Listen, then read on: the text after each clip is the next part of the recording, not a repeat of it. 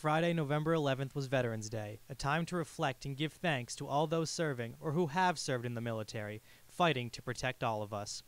It is also a day to remember those we have lost. It's an honor to serve, and it is an honor to have served. So to be able to have a day set aside for those who have given their lives in defense of this country so that we can live as free men is an absolute honor.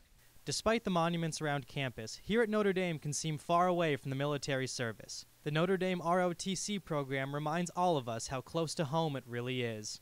ROTC has long trained students to be future leaders in the military and beyond.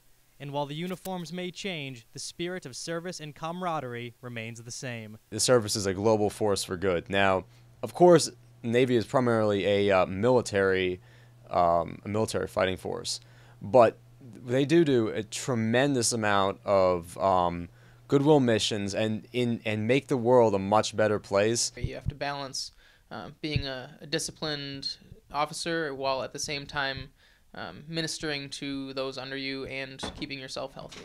ROTC students train hard and may forego the cushy job, but what they gain is just as valuable. Leadership and management experience, and then also the discipline that comes from being an ROTC student while at the same time being an academic definitely gives you a good base. Everyone raves about the people. It's all about the people. It's all about the guy next to you, etc. And it's really true.